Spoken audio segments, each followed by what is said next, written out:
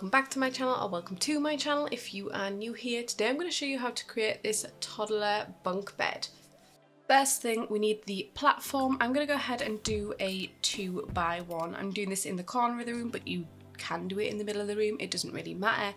I'm just using a fence for this, but you can use a wall, it doesn't really matter, anything to create this as an individual room. And then we're just going to click the raise platform, and then you can go ahead and delete the walls and fences once you've got the platform in place. You can go ahead and raise your platform to where you want it. I'm going to go through it about there. I don't want it too high because toddlers are slow walking up the stairs, but if you place your stairs next to the platform like this, you can see I have a gap under the stairs, but you could do it like this and not have the gap under the stairs. But I like to have the gap under the stairs, and you can place something under here. This is really ugly, so another little tip is when you're in the wall section, if you go down to the bottom, you can click platform trims and you can change your platform because it is different to a foundation. So I'm just gonna go with this pink colour because it's sort of similar to this wall. So now go ahead and select whichever bed you want. I am going for a very pink room because it is my favourite to do. And I'm just going to place one bed, and you can copy it or just get the same bed again. And what we're going to do is, sometimes it will work where it will just snap up in the correct place, but it's not working for me, so we're going to raise this up.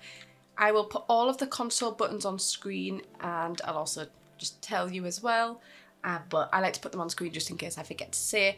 But it is either 9, Control 9, Shift 9 or Alt 9 to raise if you are on PC. If you are on a console, you go ahead and hold the 2 shoulder buttons, which is the 2 like triggers at the back, and then you press up on the D-pad. The D-pad is the 4 arrows. You will need bb.move objects turned on. And if you don't know how to get that on, hold all 4 shoulder buttons and the cheat bar will come up, and just type bb.move objects and then leave a space and type on. And then just press all 4 shoulder buttons to get rid of it. On PC it is Shift and C, and you can type it in, and again you just press enter and then press Shift and C to get rid of that. Now we've raised this up, what you need to do is you need to push this bed onto the platform a little bit, and you will have to test this. For some reason with toddler beds you need it quite far on the platform. Unlike other beds, you can literally put it like here and your sim can still get in it.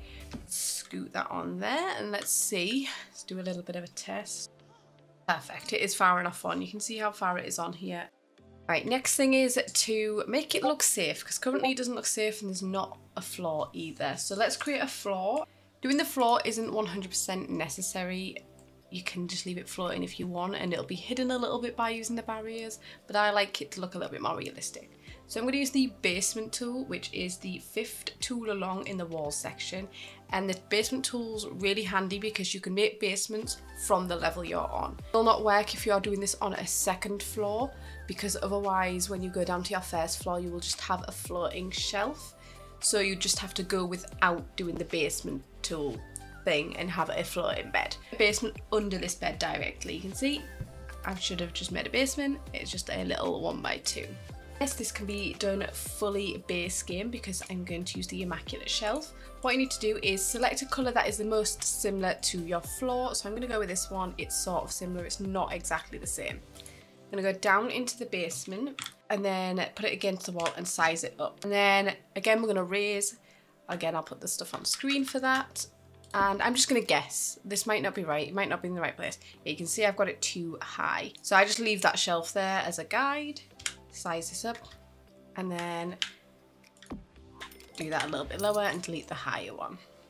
So now we want to repeat the same on the other side and just raise it to match it. You can see the colouring might be slightly off.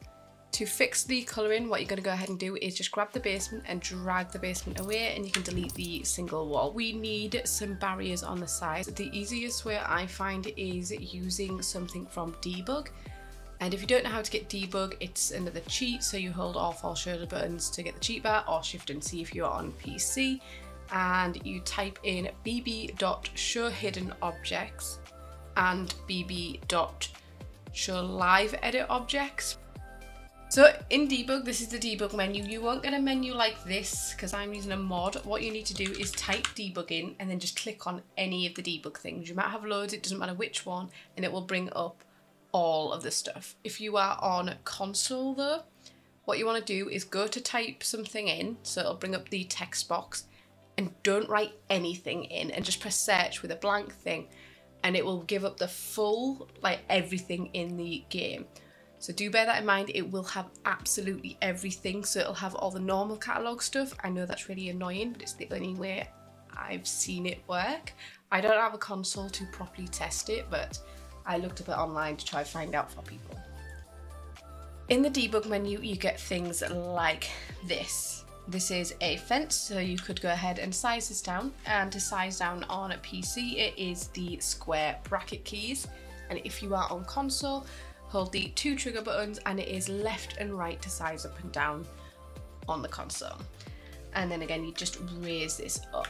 The one thing you do have to bear in mind with this is some items might stop your sim being able to get in this bed underneath. If that is the case, you might have to go down in the basement and raise it up to above the shelf, like the shelf you'll use as a guide. But a lot of the fences, and I really like the one from Snowy Escape. It matches these stairs. Sadly, it only comes in this colour. That's why I'm using this colour stairs.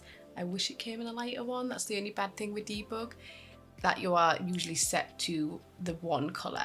This is the fence I like to use. And then I'm also going to grab this post, which is just the same as this. You get that with a lot of things, or in the debug menu there's a lot of just single posts. And I will tell you why in a second, but I'm going to go ahead and size this down. So we'll just do it once and then raise that up.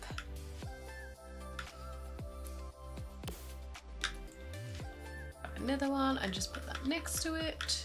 I'm going to grab this post, sizing it down to match.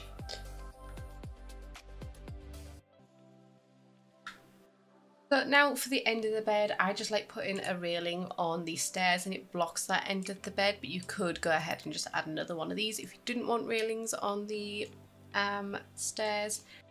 So there we go, and there we have a toddler bunk bed that is fully functional. I know it's a little bit bulky, but it's the only way I can find that makes this work. And that is it for this video. If you enjoyed it, please give it a thumbs up, and if you haven't already, please subscribe, and I will see you in my next video. Bye!